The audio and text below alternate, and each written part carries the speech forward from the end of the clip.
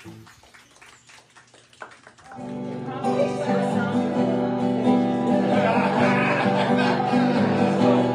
down to the manger and see the little stranger, wrapped in swaddling clothes, the Prince of Peace. The wheels start turning, torches start burning, and the old wise men journey from the east. How a little baby boy could bring the people so much joy. Son of a carpenter, Mary carried the light. This must be Christmas, must be tonight. The shepherd on a hillside, over my flock I ride. On a cold winter's night, a band of angels sing. In a dream I heard a voice saying, "Fear not, come rejoice. It's the end of the beginning, praise a newborn King." How a little baby boy could bring the people so much joy. Son of a carpenter, Mary carried the light. This must be Christmas, must be tonight. I saw it with my own eyes, written up in the skies. But why a silver herdsman such as I? And then it came to pass, he was born at last, right below the star that shines at night. How a little baby boy could bring the people so much joy. Son of a carpenter, Mary carried the light. This must be Christmas, must be tonight. Son of a carpenter, Mary carried the light. This must be Christmas, must be tonight. This must be Christmas, must be tonight.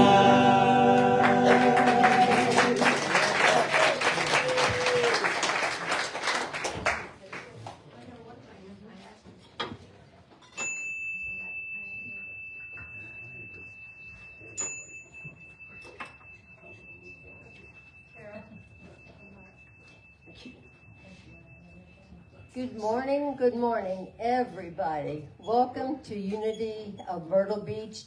To everybody's here, we have almost a full house. This is great. And to everybody who is watching us live stream on Facebook, welcome too. And if you're worried, today is a beautiful day, but if you're worried about it being too chilly here in our beautiful pavilion, we have some new heaters that really make it toasty. Matter of fact, we had to turn them off this morning because it was a little too warm. So that said, I wanted to share a reading before we start from the Course in Miracles. And if anybody is familiar with the Course in Miracles, you know that it is all in the masculine. He, him, his, son. And when I first started reading it, that kind of bothered me. And so when I would read to myself, I would just change it into the me and my and sometimes she. And so I'm going to share lesson 306. And I'm changing the pronouns, just if you're familiar with that. You rebel. Okay. The gift of Christ is all I seek today. What but Christ's vision would I use today, when it can offer me a day in which I see a world so like to heaven that an ancient memory returns to me. Today, I can forget the world that I made. Today, I can go past all fear and be restored to love and holiness and peace. Today, I am redeemed and born anew into a world of mercy and of care, of kindness, loving kindness, and of the peace of God. And so, our Father, we return to you, remembering we never left and went away, remembering your holy gifts to us. In gratitude and thankfulness, we come with empty hands and open hearts and minds, asking only what you give. We cannot make an offering sufficient for your Son, but in your love, the gift of Christ is ours.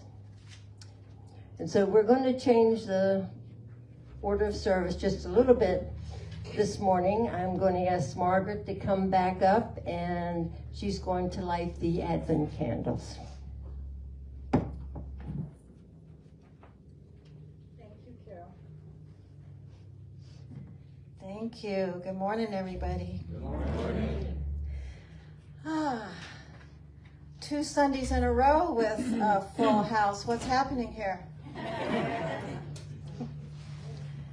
So let's all take a deep breath and give thanks for this wonderful day. The sun is behind the clouds today. That's okay because the pavilion is all lighted up with the Christmas tree decorations. Gifts are arriving for the Help for Kids project, and we are giving thanks once again. Y'all might get tired of us giving thanks all the time for this beautiful place. Yes. This beautiful land. So as we take our deep breath and going along with the reading that Carol did, we are on a journey. And the journey is to the within. And the journey of Jesus being born into the world, it's a metaphor. The consciousness of Christ, the consciousness of compassion and love and peace was born into the world. And we are designed to birth the Christ into the world as well. We're on our own journey. And the journey of birthing the consciousness of Christ. When someone says to you, what do you do for a living? I'm birthing the consciousness of Christ in the world. It enlivens me. It heals and renews me. I'm birthing that into the world. And they're likely to ask another question or gently walk away. We don't know. So today we want to relight our Advent candle for hope and faith. And then last Sunday we lit the second candle for peace. And today we light the candle for love. Because with all the knowledge that we get, all the learning that we like to do, all the experiences that we have, if we don't have love, then we're not getting the whole point. So on our journey in birthing the Christ, we call forth faith and hope. We call forth peace. We call forth love. All these powers, these capacities are within us. And that's what we celebrate. So as we go into our next song, we're going to pass a little basket. And it has some little love tokens. They're little decorations that you can hang on your tree or in your window. And they have different words. This particular one has faith. And I'm going to ask you to take one, because we want them to still be here next Sunday when people come who aren't here today. So please choose one, and as we pass the basket, we will have our next song. And thank you, music team, for being here. We love you so much. And the next song is Put a Little Love in Your Heart. perfect for our Advent candle for love.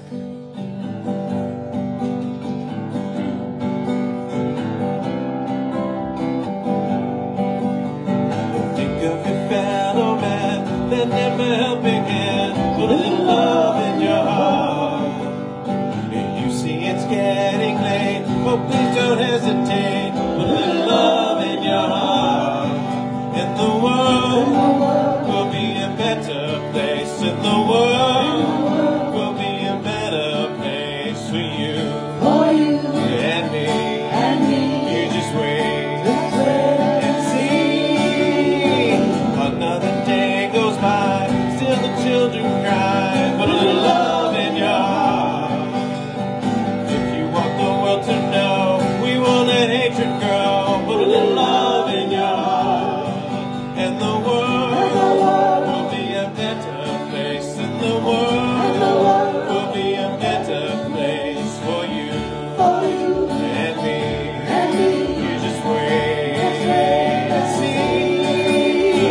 Take a good look around, and if you're feeling down, put a little love in your heart. I hope when you decide kindness will be your guide, put a little love in your heart. And the world will be a better place, and the world will be a better place for you and me. You just wait and see. Put a little love in your heart. Put a little love in your heart. Put a little love in your heart. Put a little love in your heart.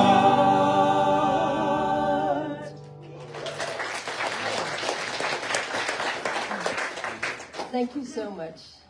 I forgot to introduce our wonderful Unity Band. Here they are, our wonderful Unity Band. Let's give them You know who you are. Okay, let's be serious.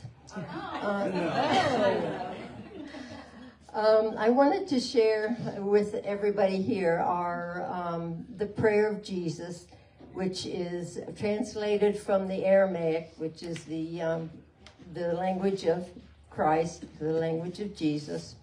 And they should be on the back of your chairs.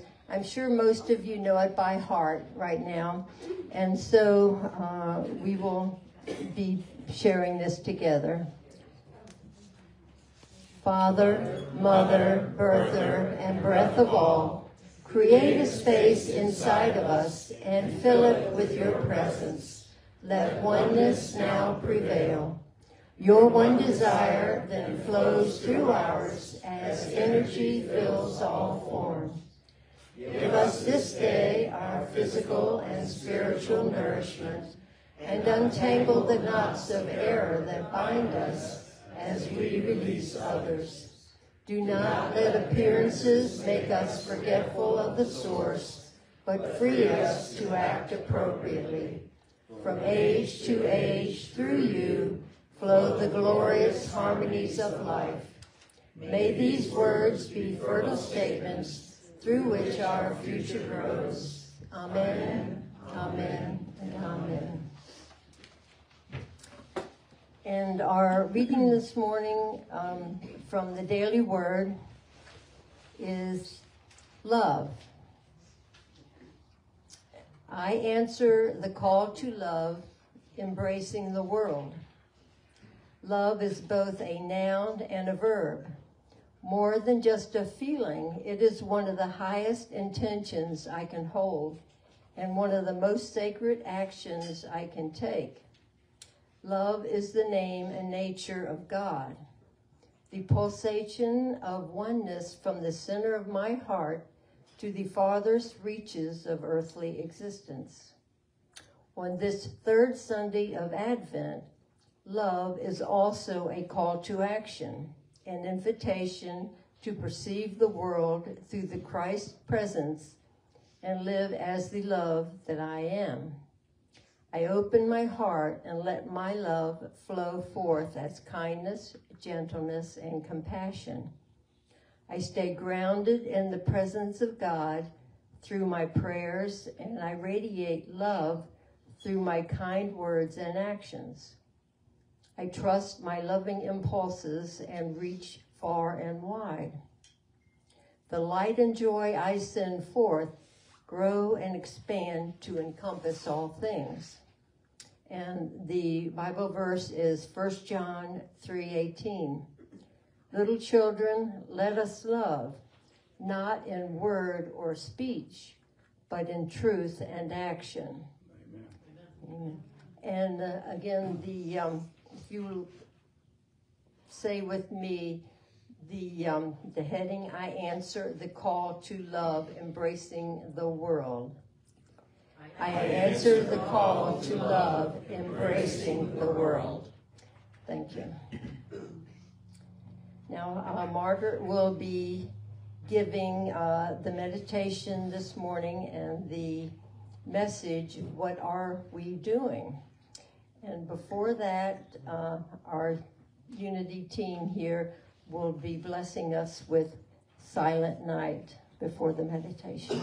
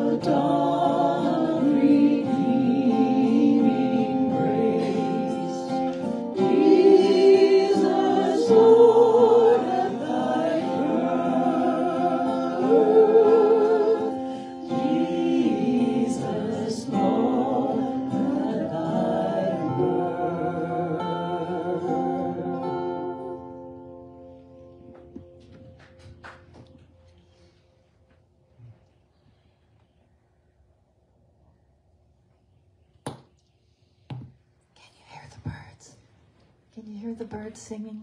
Yes. Silent night. Now we can clap. Sometimes at the end of a song like that, I think, oh, don't clap yet. Don't clap yet. Let it be so. Let the silence be felt. Let the silence be felt throughout the land. So here we are. It's the season of many cultures, many spiritual paths. We celebrate the journey.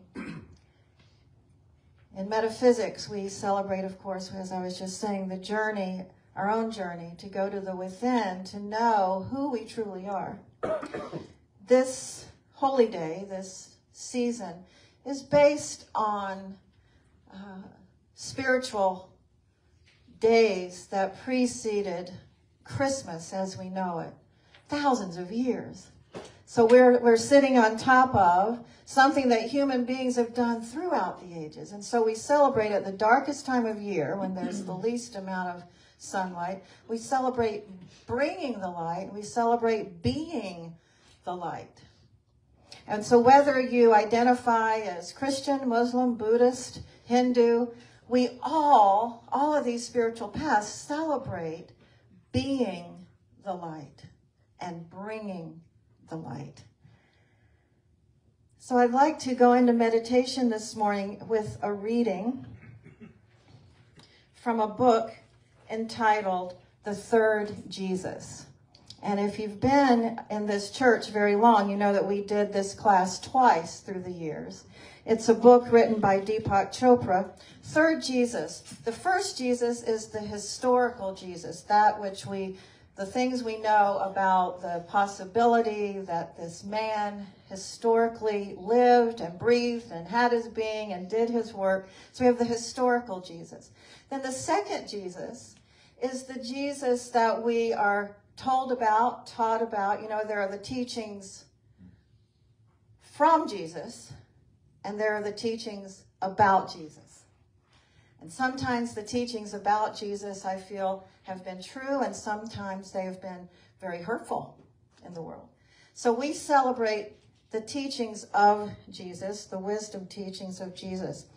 So the second Jesus is the Jesus we were taught about. The third Jesus, do you know who the third Jesus is? He'll be here any second. The third Jesus is the consciousness that lives within all of us. So when some Christian groups teach about the return of Jesus, they teach about a literal return physically of one person. In New Thought, or Unity, we teach about the coming of the consciousness that arrives within the hearts of all humankind, no matter our culture or religious upbringing. The coming of this consciousness is the coming of the cosmic Christ, or what Chopra called the third Jesus. So with that little introduction, this is a quote from the book of Thomas, one of the forbidden books, so that's why we read it. Barnes & Nobles has a whole display of the books that have been banned. Have y'all seen that? Okay, so from the forbidden book of Thomas. This is entitled, Know Thyself. Jesus, it is said, Jesus allegedly said, if a guide tells you, see, the kingdom of God is in the sky, then the birds of the air will get there before you do. And if this guide tells you the kingdom of God is in the sea, then the fish will get there before you do. But rather, Jesus said, the kingdom is inside you and outside you at the same time. When you come to know yourself, then you will know. You will realize then that it's you who are the sons and daughters of the living God. But as long as you do not know yourself, then you do not know God, and you live in a poverty of spirit. So I think we better get busy knowing ourselves. To know thyself is to know the kingdom of heaven. Now, why do you think they wanted to forbid that book? Because we don't need a preacher or a priest or a rabbi to give us that kingdom. It's already within us. And one of the things we celebrate with gifts is honoring the gifts that are already within us. So let's take a deep breath.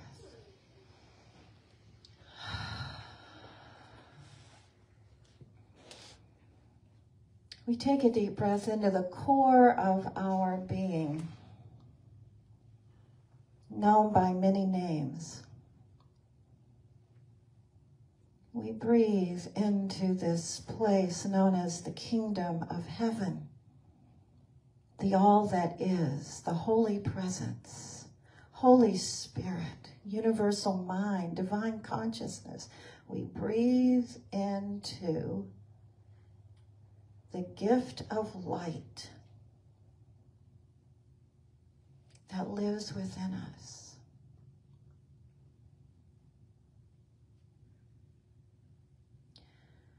I invite you to consider that your consciousness is the miracle. Your consciousness of light being birthed through you is the miracle. The consciousness of love and peace and forgiveness and acceptance is the miracle. It's you. And so as we take a few moments of silence, I invite each one of us to let our hearts and minds open to this divine idea that what is inside of us is healing the world. What is inside of us is the light.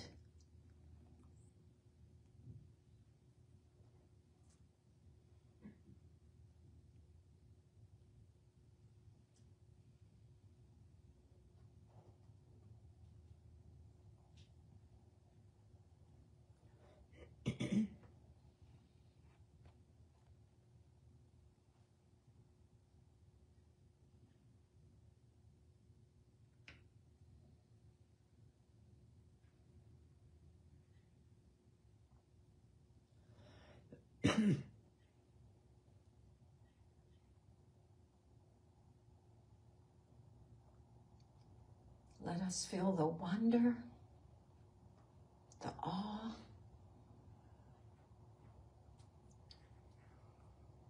and that light that resides inside of each one of us.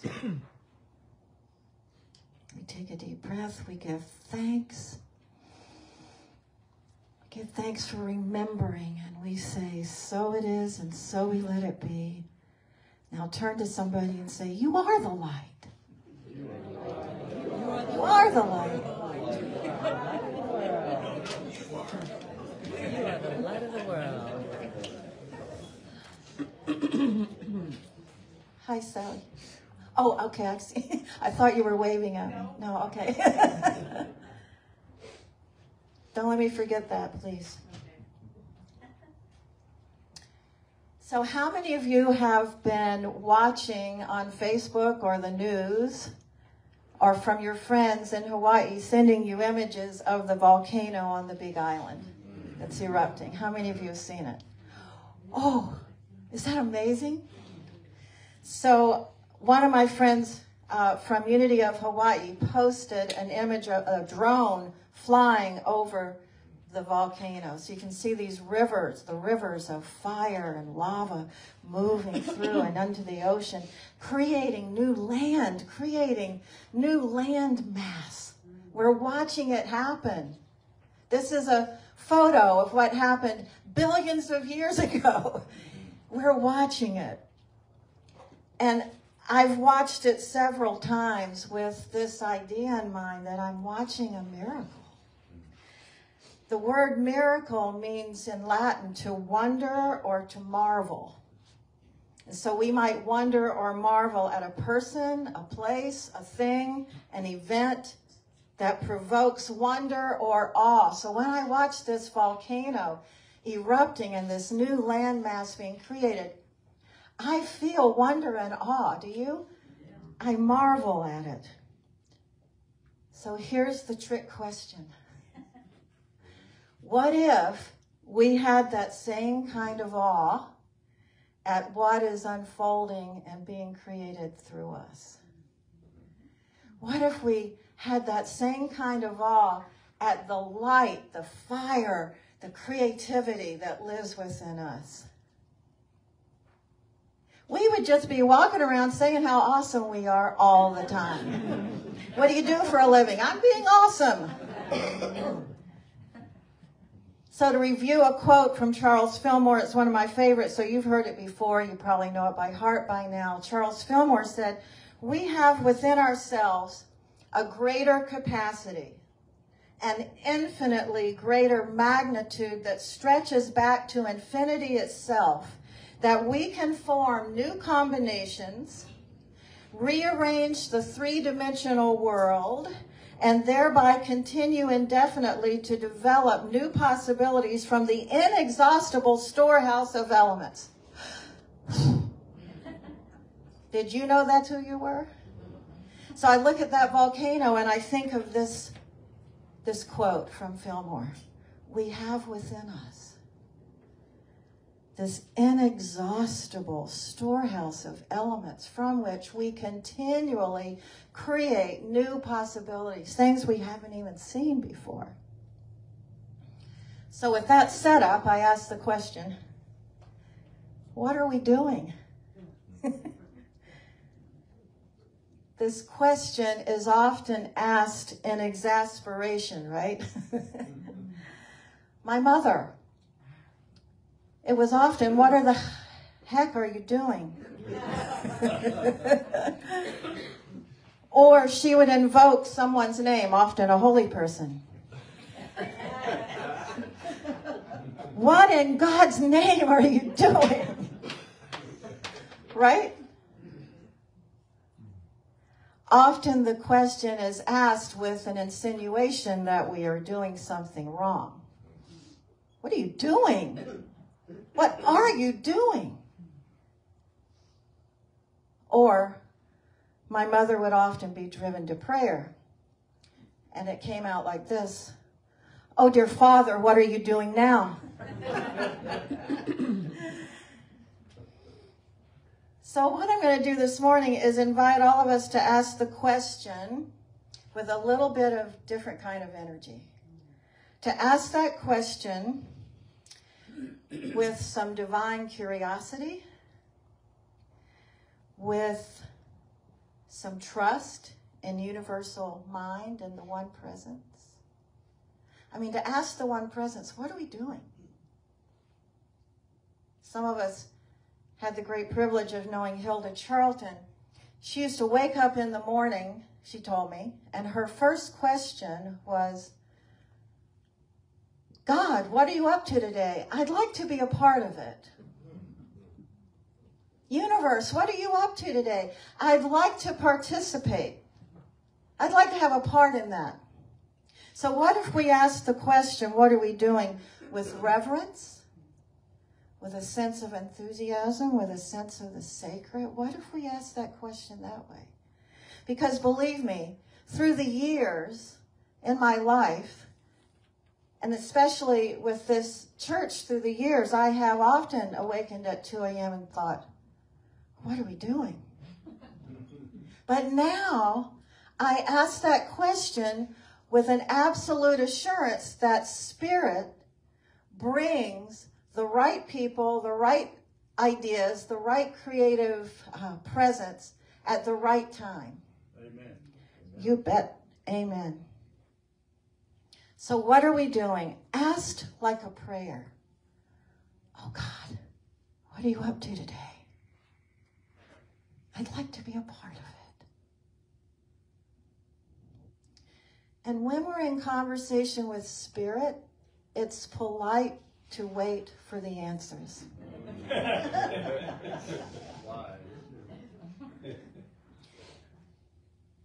One of my favorite stories, and if, again, for those of you who've been with this church for a number of years, you've heard this at least once. It's the story about Sir Christopher Wren. He lived way back in the 1600s, about the time that the Holy Word of God was put in a book called the King James Version of the Bible. And a whole lot was left out, but that's another story. So Sir Christopher Wren, he was one of the most famous architects in history. Why do you think that is? After the huge fire in London, known as the Great Fire, He helped to rebuild 52 churches in London, including his most famous rebuild. Sometimes churches are rebuilt. So his most famous rebuild, do you know what it was? St. Paul's. There you go. Our world travelers, St. Paul's Cathedral. St. Paul's Cathedral. So here's how the story goes. One day, Sir Christopher Wren was out overlooking the building project of St. Paul's Cathedral, and he observed 3 bricklayers. And he went up to the first bricklayer, and he said, "What are you doing?" And the bricklayer says, "I'm a bricklayer. I'm making bricks. I'm laying bricks. This is my job, to feed my family. It's my job." That's good. That's good. And Christopher Wren went to the second bricklayer, and he says, "What are you doing?" And the bricklayer said, "Well, I'm a builder. I'm building a wall." That's good. And Christopher Wren went to the third bricklayer and said, "What are you doing?" The third bricklayer said, I'm building a great cathedral." Now, all of the answers were correct. The third one knew that he was a cathedral builder. It's good to have a skill, to know how to make bricks, right? When we lived in Taos, we would watch some of the people make their adobe bricks. Fascinating. That's a good skill. And it's a good skill to know how to build walls, right? That's a good skill. Where I feel Spirit is guiding all of us in our personal lives and in the world and in the life of this beautiful church community is that third understanding that what we're doing, it's so much bigger than delivering gifts to Help for Kids. By the way, did you look at all the gifts that have arrived for Help for Kids? But it's more than just giving a gift at Christmas. It's having an attitude that we want to be a helping presence in the world, so we find the places where we can help and do what we can with what we have. I'm building a cathedral. Now, of course, literally, we're probably not building a cathedral. However, what we're building here, the energy is just as powerful as any cathedral I've ever been in Europe or anywhere else. And that's the truth. So we lay our bricks when we need to lay our bricks. We build our walls when we need to build the walls, the driveways, the parking lots, the refurbs. We do all that. What drives us and fills us with the greatest life energy, what gives us the greatest strength and enthusiasm, is being connected with the higher purpose of what we're doing, no matter what that is in our lives. Whether we're buying gifts for our children, our grandchildren, our community, our friends, whether we're delivering food, whether we're writing a note, whether we're making a phone call, whatever we're doing, we're helping to create the healing presence and hope in the world and helping one another find our way home. Where's home? That inner place, the kingdom of heaven. That's what we're doing. What are you doing? What's the calling? The first bricklayer spoke truthfully. He said, "It's my job. I'm paying the bills." That's good. That's good. The second bricklayer, he said, I'm a builder of walls. That's good. It's a skill. It's a good skill. If you live in Ireland, you want to have that skill. The third bricklayer, however, was connected with the higher purpose. He probably knew that he may not see the entire cathedral complete in his lifetime. Though just the same, he was connected with the building of a bigger, higher project that went way beyond building a wall. Y'all see where I'm headed. What we're doing here. Somebody said to me very recently, this is our sanctuary. right here, right now. Amen. We're not spending a whole lot of time thinking about, oh, isn't it going to be great when we have a sanctuary with real walls and real AC. And nobody has called me to say, when or the heck are we going to get a real sanctuary with real walls and AC and heat? What are you doing? Nobody has called to say that. As a matter of fact, some people have said, this is the most beautiful sanctuary I've ever been in.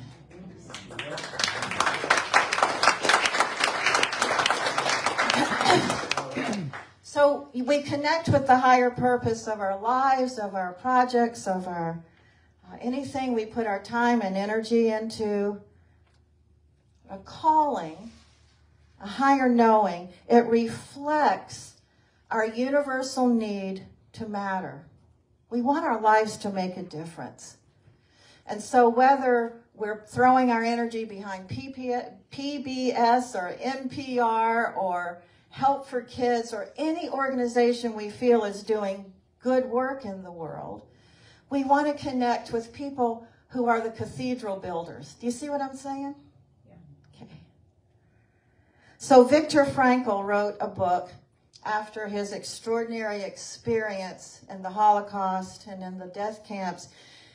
And as a psychiatrist, he observed that whole event with some different kinds of eyes than some folks. He wrote a book called The Meaning of Life. And he wrote about how some people survived the Holocaust better than others. Some people, of course, didn't survive at all. But the ones who were able to hold on and to be set free from that horrible event, he said one of the things he identified was those who felt they had a purpose or a deeper reason to continue to live. In other words, their quest became live another day because, and then they had their reason, what that because was, their higher purpose. You know, to live and get back home to the family, to the children, to help the community, to survive, to get back home to the people who mattered. They lived, Frankl said, beyond themselves. And they helped other people in the death camp. They helped other people to survive. They saw it as their highest purpose to help other people get through the hard times. He said the people who were focused primarily on their own survival were the ones who didn't survive. They were the ones who gave up the most quickly. So those who survived found some meaning in their painful circumstances. Let's take a deep breath on that. We're invited to find meaning even in the painful circumstances, to find meaning in the world even when there are events that we do not understand or that are breaking our hearts. These people who survived found that caring for and helping others gave them strength. Isn't that great? So we find our purposes, our callings for particular times in history, and we find our purposes and calling each day, each week. I have to, or I don't want to get up. I have to feel my connection with something bigger than me. So, this center, this church, we're laying bricks, we're building walls, but most importantly, we're building this presence, this energy. We're not literally building a cathedral, of course not, but energetically, yes. So last week, or a few weeks ago, I quoted Dr. Paul Pearsall in his book, Making Miracles. He said, miracles don't just happen. They are made at the center of the universe, and the center of the universe is our human consciousness. Where are miracles being made? At the center of Sonny's consciousness, at the center of Jesus's consciousness, at the center of Dan's consciousness. That's where miracles are being made. So, we are the center of the universe. So what are we doing? This vision, this idea that we call unity. So we're having a brief Reef town hall meeting this afternoon, right after service. We have cookies and coffee to hold people over. We want to give an update. What are we doing? We want to give you an update on some of the things that have been done, yet to be done, some of the ideas about the barn, what's going to happen with the barn, the sanctuary, all of that. And we invite everybody to attend. If some of you new folks want to know what are we doing, then everybody's invited to stay and give your creative input. But I got a question recently, and this is a really important question. Is Unity still a church? Yes. So I asked, well, tell me what that means. See, I was trained. Tell me what you mean. Is Unity still a church? And the next part of the question, and it's a good question, by the way. The next part of the question was, well, you have these community gardens, and you have these daylily beds, and you're having a drum circles over here. What, are you still a church? My answer was, Unity is more of a church now than it ever has been. We are building community. We are welcoming people from many paths, many spiritual places and understanding, many cultures, welcoming them here. This place, in my heart and mind, is a center. And we might call it a center of healing, a center of teaching, a center of peace, a center of hope. And we have church services on Sunday morning. And we have classes, and we have book groups, and we have art classes, and we have green team, and we have daylily projects and community garden projects. We are a community sharing this spiritual divine idea that unity can be created in the world. Amen. Well, hallelujah. Part of my answer to this wonderful person, because it's a great question, part of my answer was, church was already shifting and changing long before COVID.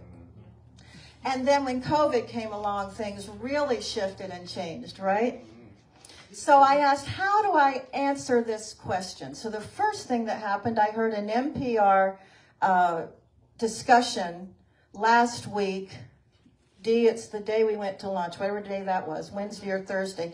And it was about how many churches have closed their doors. Not just Unity churches, churches across the board have closed their doors, and how people just aren't coming back to church the way they used to, especially the younger ones. Now, younger used to mean for me 20 or 30, but now it means 50 and 60. But then yesterday, Maureen Levy, some of y'all know Maureen Levy, longtime Unity person. She sent me an NPR article from their website. The title is, As Attendance Dips, Churches Change to Stay Relevant for a New Wave of Churchgoers. They're arriving right now on the bus. So this is from Knoxville, Tennessee. It's Sunday morning, and a small group sits around a fire pit in a community garden under the limbs of an expansive oak tree. Church is about to start. The pastor, Pastor Chris Battle, he said, 3 years ago, I walked away from more than 3 decades of leading Baptist churches and turned my attention toward the Battlefield Farm and Gardens in Knoxville. They grow vegetables and sell them at a farmer's market, and they collect unsold produce from around the city and deliver it to people in public housing once a week. He says he left traditional church because he was no longer able to connect with the people. He felt they were turned off by his sermons, his pitches for money, and his formality of his services. So I said to myself, Pastor Battle said, maybe we need to do church differently. But what does that look like? He said, I know I'll go to that garden and sit in that garden. Well, the long story short, he became a part of the community gardens, and that's where they hold church on Sunday now. He said, people aren't looking for a fancy building. They're burned out on traditional religion, but they do want a community of faith, and they do want to be in a community of spiritual understanding. One congregant said, I want to sit down on Sundays around the fire like this and pray and recenter and figure out what the world is about. Because the world is very noisy now. So when I come to this church and sit around the fire, I feel community and I feel hope.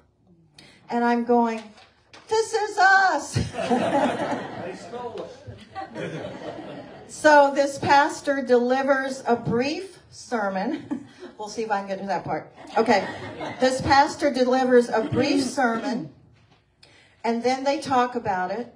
And then instead of altar calls or Holy Communion, the congregation, it's just about 12 people right now, they tend the 50 raised beds of kale and eggplant and string beans and squash and the compost pile to get ready to deliver it the following week to communities who need it. He said, we're trying to create this community that people can learn to love each other, ultimately love the world, and transform it through collard greens and okra. Isn't that great? Now, I don't know about y'all, but I feel like things come along at the right time, including this article. It goes on to talk about an Episcopalian church in Knoxville that people aren't coming on Sunday anymore, but they show up on Wednesday night to do yoga underneath the stained glass windows. Isn't that great? Now, why is it important to talk about this right now? Because you and I feel, are building something extraordinary. We have been for a long time. Anton reminded me a few weeks ago, he said, this is what we were visioning back in 2006 when we started having the first visioning groups of what we wanted for this church community. It took us a little bit of time. 2006, we were saying, we want trees, we want land, we want a sense of being a center of peace and hope in the world. And we want to do church services on Sunday and the classes and all of that. There's something else that wanted to find us, and we didn't know what it was until we got here. And it's still unfolding. We're still understanding aspects of the vision that we didn't know about when we purchased this land. What are we doing? You know, when somebody says to you, what's Unity doing over there anyway? We're increasing the light. We're building a presence of love. We're building a presence of peace. We are a center of hope. It's important how we answer the question. So we're going to keep answering the question at the town hall meeting. And we're going to keep answering the question as we together build this extraordinary center of peace and hope. And are we a church? Yes. Yes. Yes, we are a church. What is a church? Definition of church. People who gather with like mind, with like understanding. People who gather and want to pursue the higher consciousness. We are a church community. So let's take a deep breath. Lots of deep breaths because we need to breathe. We need to breathe more into the heart of hearts. What are we doing? We are being the light. We are being the presence of hope and peace in the world. We are being a giant, huge open door for people to walk through and feel their connection with spirit and one another. we give thanks for knowing this much, and our hearts and minds are open to knowing even more of what are we doing. Namaste. Namaste.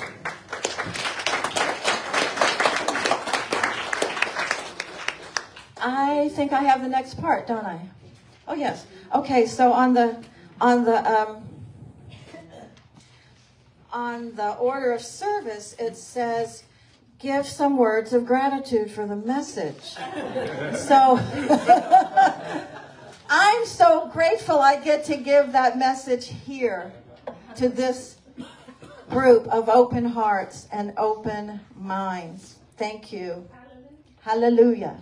So we are now to the part where we receive your offerings, your donations, your tithes, and we give great thanks for all those who give. We have people out here digging in the dirt. We have people who write the checks, and we have people who come and do heavy lifting, and people who come and sing on Sunday morning. We're all doing something extraordinary to build this presence of healing. So as you come forward, can I have that, please? As you write your checks or give your tithes, we want to also, because what would a service be without a sign-up sheet? So on Wednesday, the 21st, y'all know that's winter solstice, we are going to have an event out here. And we'll start at 5 o'clock with soups, sweets, and ciders. And so we're passing around a sign-up sheet for you to write in what you can bring that evening. So 5 p.m., soup, sweets, and cider. Say that fast. Soup, sweets, and cider. And then at 6 o'clock, we'll have music with the music team, and we will have an open mic. So how many of you are poets? You have your poetry you can read. How many of you would like to share a song? Maybe an interpretive dance. We don't know. But we're going to have an open mic, and it'll be fun, and that's Wednesday the 21st. So that sign-up sheet is going around now. So we take a deep breath. We give thanks for all of the ways support comes to this beautiful community through money, through energy, through creativity, through the treasures that are given to this church in many ways. We give thanks most especially for the way this community holds unity in their hearts. The whole divine idea of being a part of creating unity in the world. And we give such great thanks. We say, so it is, and so we let it be. Namaste. And now we got our offering song, and we all know this one. Angels we have heard on high.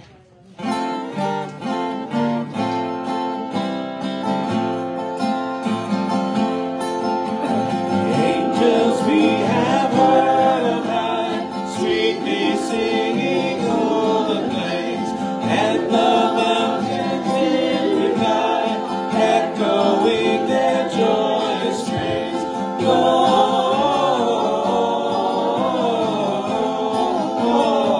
Gloria in excelsis Deo.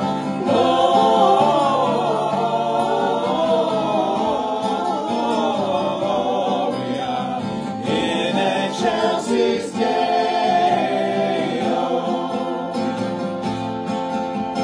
Shepherds, what is jubilee? Why your joyous strains prolong? Say what gladsome tidings be, which inspire your heavenly song.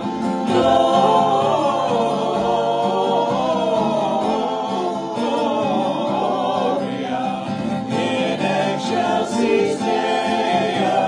Gloria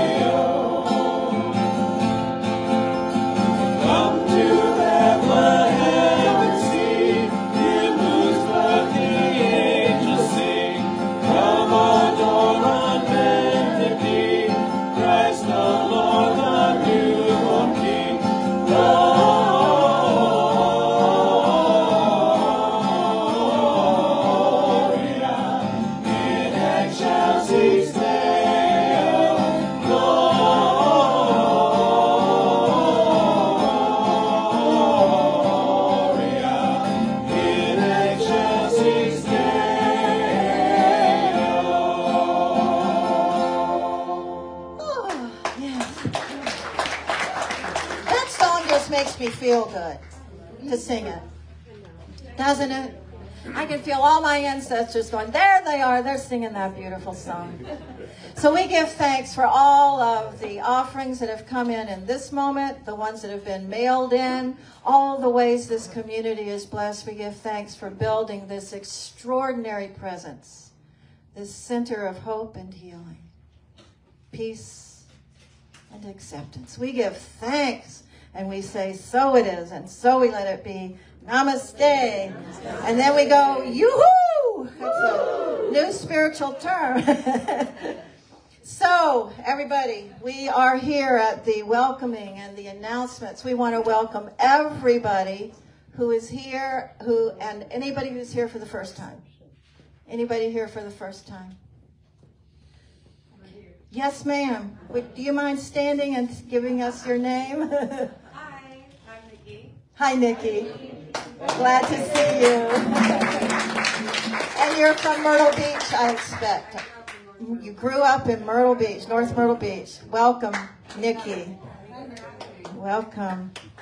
And anybody who hasn't been here for a long time. Ethan, would you stand, honey? So,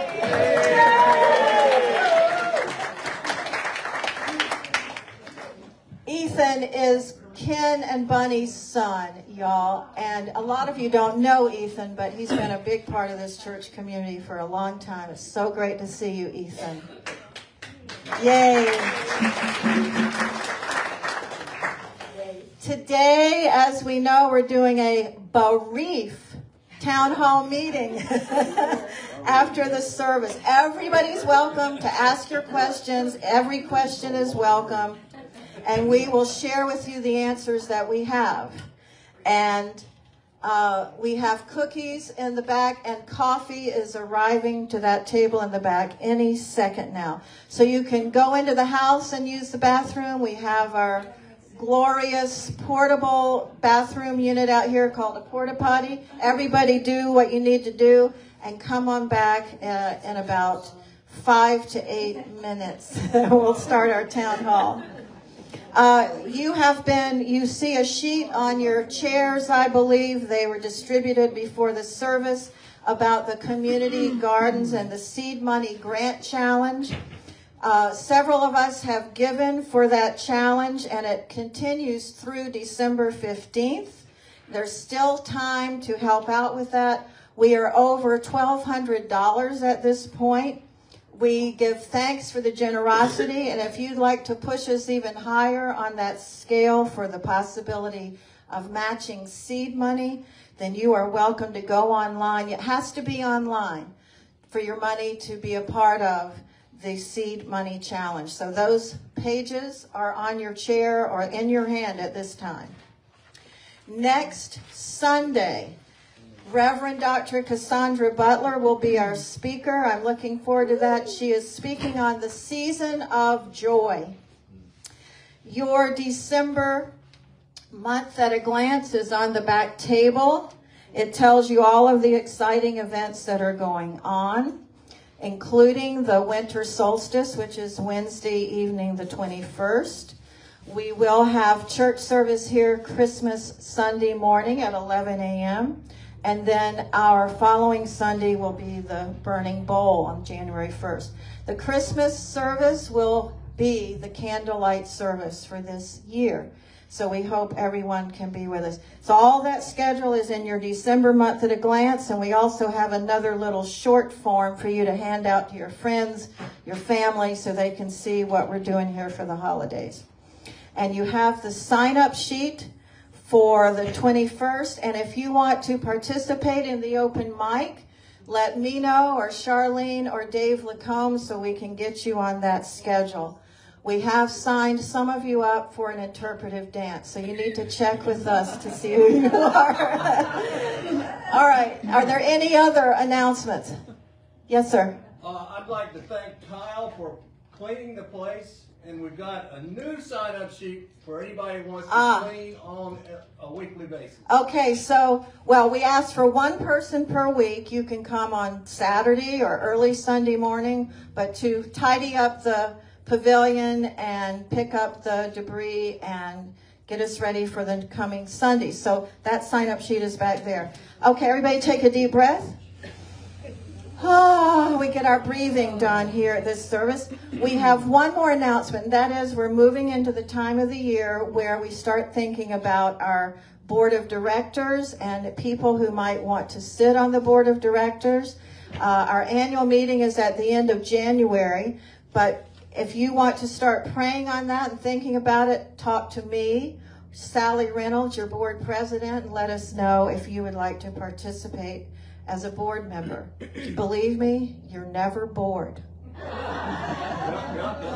Okay, y'all, we are going to say our updated prayer of unity and then go into our peace song and then do our little take care of ourselves and then be back here at 12:13 for the town hall meeting. The bereaved town hall meeting.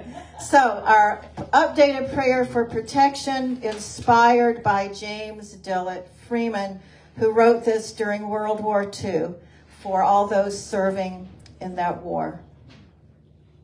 The light of God surrounds us. The presence of love enfolds us. The power of peace protects us. And the one presence that lives within all creation enlivens us.